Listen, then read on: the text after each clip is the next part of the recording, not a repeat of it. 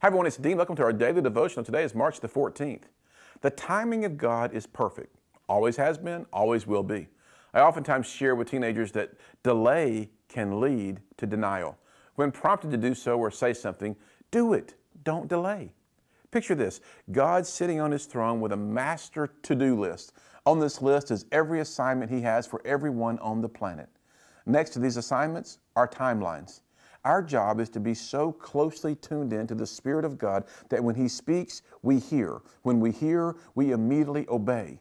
Why is our hearing and obeying so important? God uses us to accomplish his will in the earth. Your obedience can be used to make the difference in the lives of other people. Here's something to consider. When it comes to helping someone else and you've been prompted to do so, don't put off until tomorrow that which you can do today. Today's word is Proverbs 3, verse 27. Do not withhold good from those to whom it is due when it is in the power of your hand to do so. I'll see you tomorrow. God bless you.